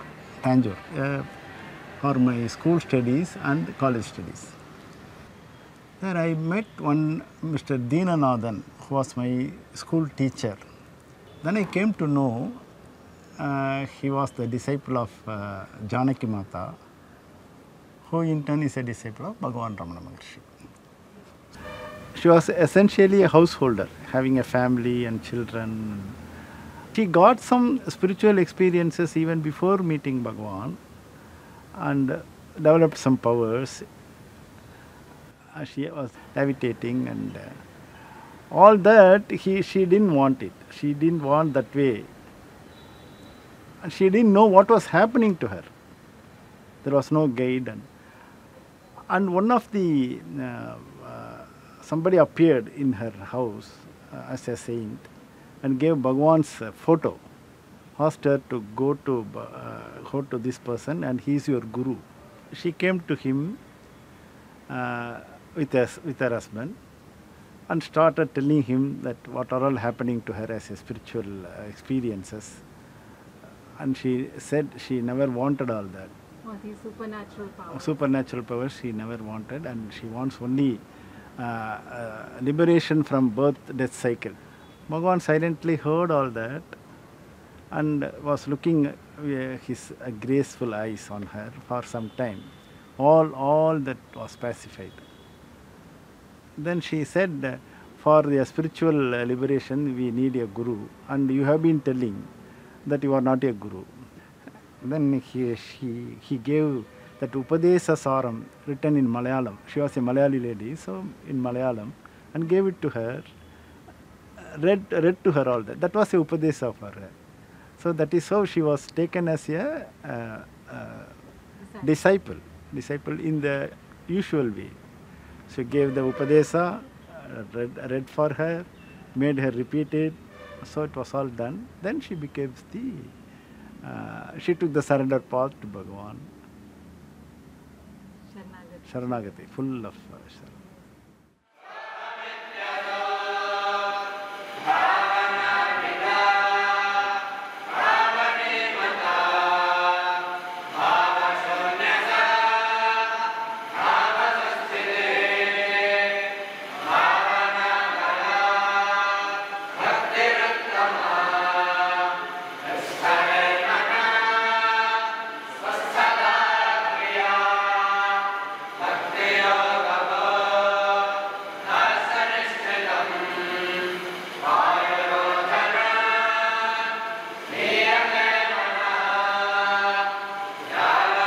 He was once asked why he didn't go on a journey around India, a pilgrimage, and preach to people all over. And he said something like, but I can't see anything.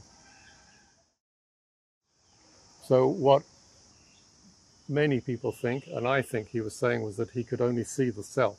He couldn't see anything but the self. So what could he gained by traveling around and preaching to people.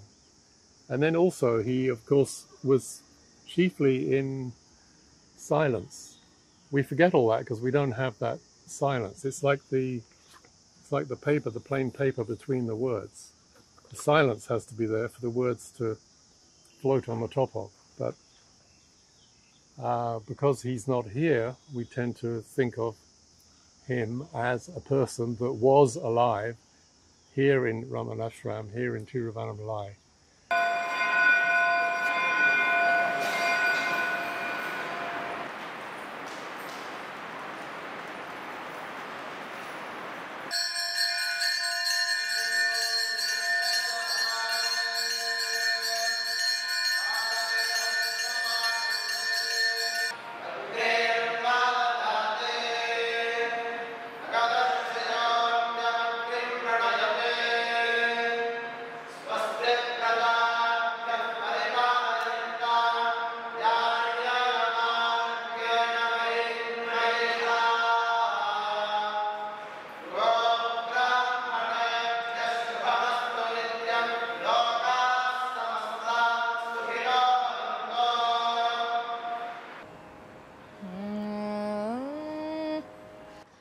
உருளாயம் போலோவாது உருண்டுருண்டு உலகத்து உருளாயம் போலோவாது உருண்டுருண்டு உலகத்து மருளால் பிறந்திரகும் மாணாமனத்தேனை மருளால் பிறந்திரகும் மாணாமனத்தேனை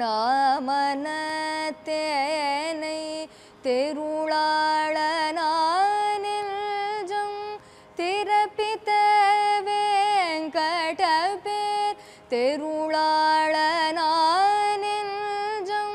திறப்பித்த வேங்கடபேர் அருளாளன் கண்ணோடு நாம் கண்ணோக்கமாடாமோ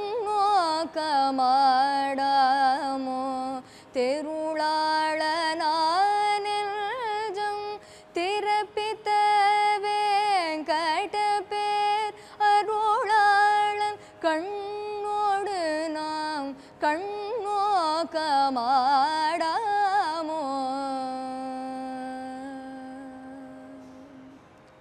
கண்ணாக தன்னருளே காட்டினான் தன்னடியேற்கு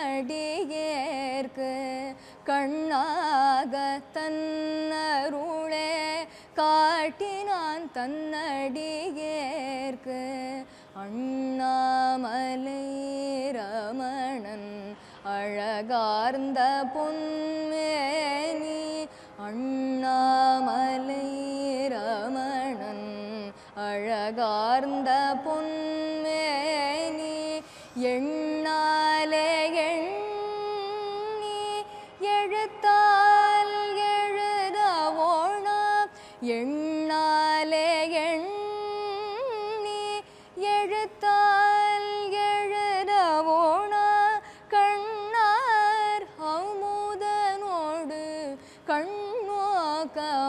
கண்ணோக்கமாடாமோ எண்ணாலே எண்ணி எழுத்தால் எழுதவோணா கண்ணார் அமுதனோடு கண்ணோக்கமாடாமோ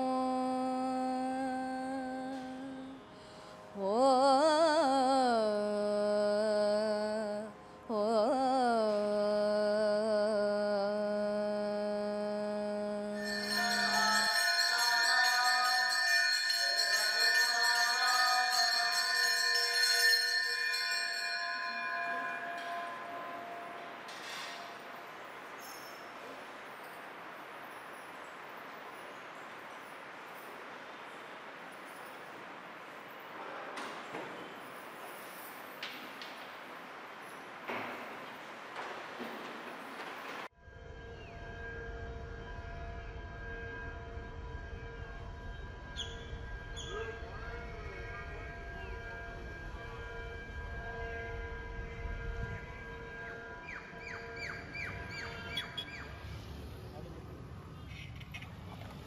a colleague brought me to Tiruvannamalai for the first time, and we did Girivalam. I didn't know anything about Girivalam or Annamalayar or anything. So we did Girivalam, and as we were passing the ashram, at the gate, he asked me, do you want to go inside the ashram?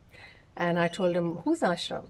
And he said, Ramana Bhagavan's ashram. I said, no. And we went to Annamalayar temple, and then we went back. And this was in January 2011. In March 2011, I had another colleague in Bangalore, IBM. So she brought me here, and we went into the ashram. And when I went into that, the new hall, where the big photo of Bhagavan is, and that's all I remember. And after that, till this moment, I have breathed Bhagavan. Bhagavan has engulfed my life. And I didn't know his teachings. I didn't know anything about Bhagavan, but I had this immense adoration and love for Bhagavan. When I came into Bhagavan's presence, it was his grace, I guess, that engulfed me. There was a moment of, I didn't know where I was. It was like I cannot explain it. It is nothing specific to talk about, but there was definitely a moment of blessing where I knew I was home without having read about his greatness or how he came to be. So that's how powerful Bhagavan's Sanidhi is.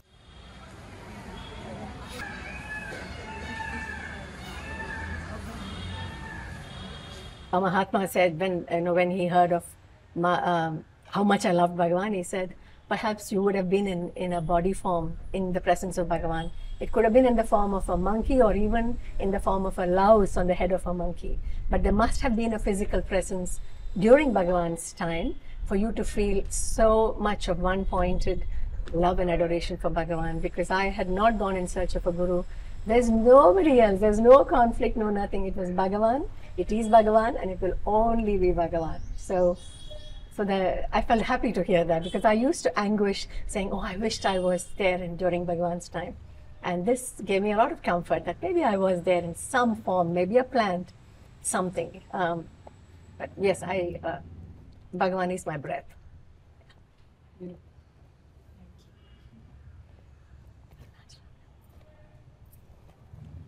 I mean it 1000%.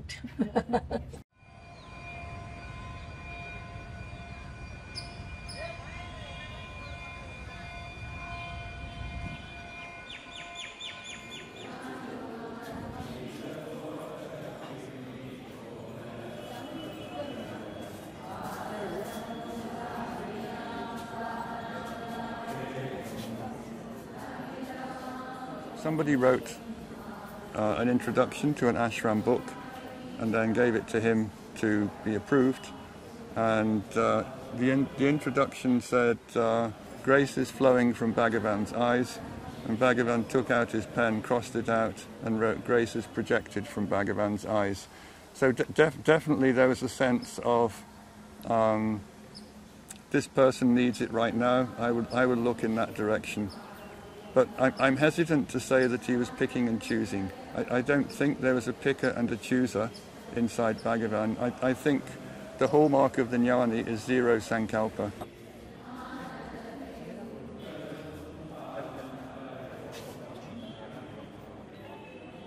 I don't think that a jnani thinks that you are in need of improvement or changing. So we are always projecting our worldview onto him and attributing motives that make sense to us. He doesn't see us as ignorant, suffering, in need of improvement. He sees us as we really are, the self. So he doesn't take pity on us, he doesn't have compassion towards us, he doesn't even see us as separate from him. But by having that attitude, an energy flow is created which somehow indirectly causes us to lose our suffering, to lose our sense of separation. But it's not something that's done directly by him.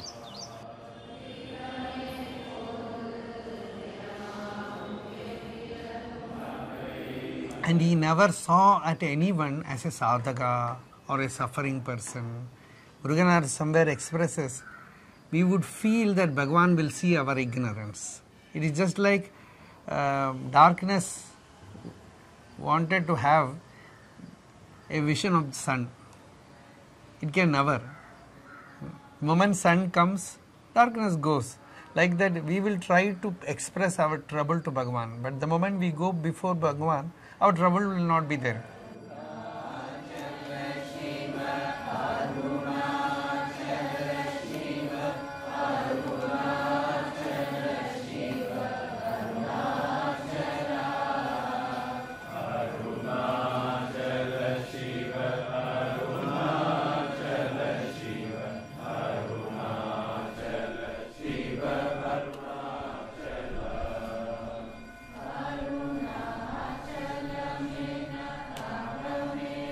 Because he looked at you as Purna. He always tried to convince you that you don't need anything. Unnai nee therindayagil unakku or kedumillai. If you come to know yourself, then you will find that you are flawless, you are whole.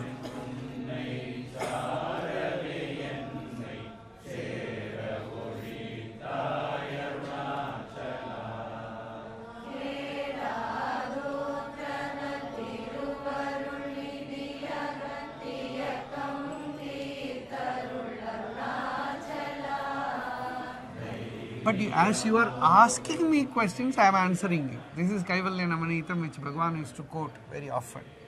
So, he looked at everyone as Purna, not only human being, but the birds, but the peacocks, the monkeys, the cows, everything. He never even imposed a sadhagatva. Is a sadhaka. He looked at everybody as same. Sometimes you call the monkeys as the greatest sannyasis. They are the true sannyasi, not storing anything for tomorrow, keeping its own baby in its tummy. And when it comes, you drive it away and you keep all fruits inside the storeroom and lock it and keep the key here. Such a person is not a monk, but he is a monkey, monk with a key. So that was Bhagavan's stance, because the truth is always Shenifur. There is no avarana. There is nothing is covering. It is always more splendorous than the sun.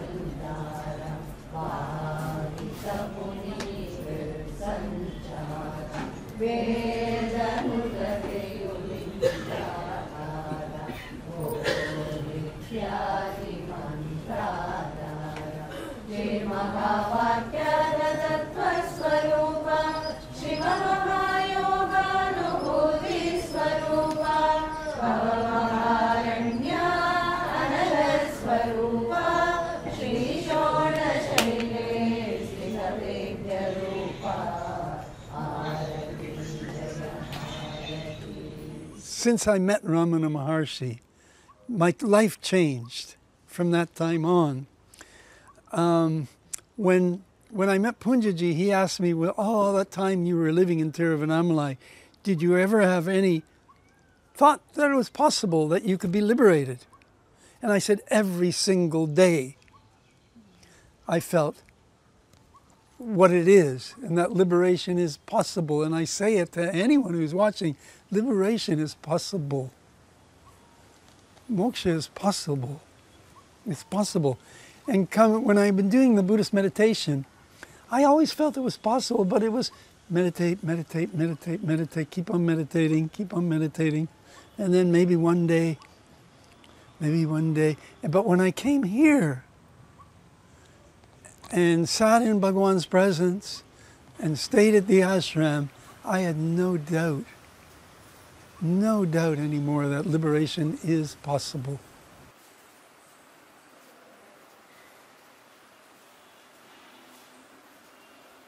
And that liberation is here and now.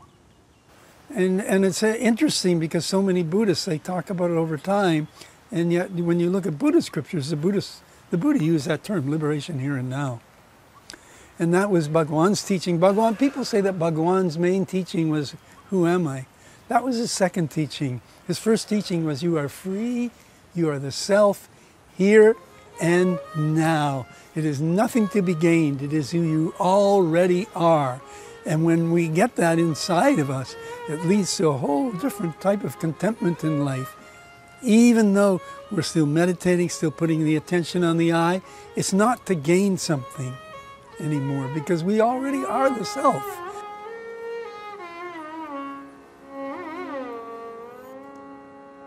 மூர்த்தி தலம் தீர்த்தமெலாம் தானாய் முடிந்த பொருள் ஆர்த்தியொடும் தாம் அவற்றை ஆடினர்க்கு வார்த்தை சொல்லி அண்ணாமலை சாரசையுமே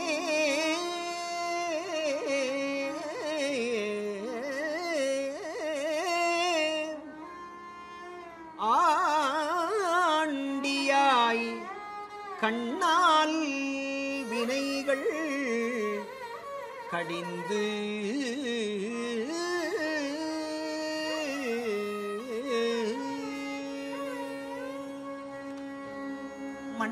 மண்பதையாவும் மகேந்திர போகம் அடுத்திடும் ஆகாதே மண்பதையாவும் மகேந்திர போகம் அடுத்திடும் ஆகாதே மாதர் மயற்கை மனத்தில் இருந்தும் அறிந்திடும் ஆகாதே அன்பர்கள் ஏத்தும் அருந்துதிவானை அளவிடுமாகாதே அன்பர்கள் ஏத்தும் அருந்துதிவானை அளவிடுமாகாதே ஆக்கம் அனைத்தும் அதனை வினாவி அடைந்திடுமாகாதே இன்பம் எனும் கடல் எங்கனும் போகி எழுந்திடுமாகாதே இம்மையிலே அருள் செல்வமும் ஞானமும் எய்திடுமாகாதே என் பழையோர்கள் இயற்றிய நல்வினை இன்று பலித்திடவே என் பழையோர்கள் இயற்றிய நல்வினை இன்று பலித்திடவே இறை ரமணேசன் என் கண்ணினை காண இறை ரமணேசன் என் கண்ணினை காண எதிர்படுமாயிடினே இறை ரமணேசன் என் கண்ணினை காண எதிர்படும்